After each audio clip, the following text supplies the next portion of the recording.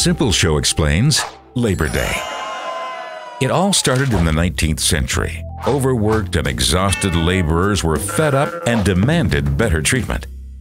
In Canada, laborers marched to their prime minister's doorstep and asked for their right to form unions.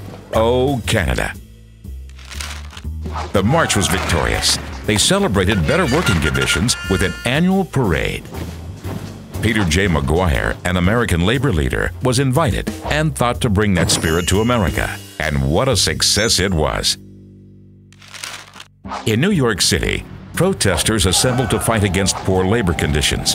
The movement quickly spread across America. Workers gathered for picnics, concerts, and speeches, rallying for 8-hour workdays and a labor holiday.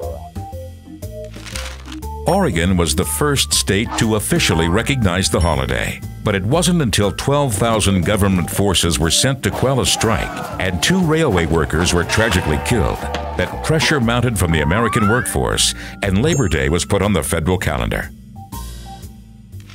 More than 80 countries worldwide celebrate Labor Day or International Workers' Day on May 1st. But the first Monday of September made sense for Americans because it falls between Independence Day and Thanksgiving.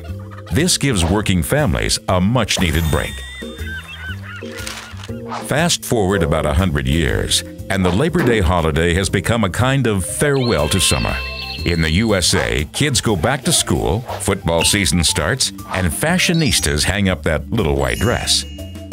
But let's not forget that Labor Day is a celebration of the labor movement, dedicated to the social and economic achievements of workers all over the world. It's evolved into an appreciation of life and well-deserved break from work.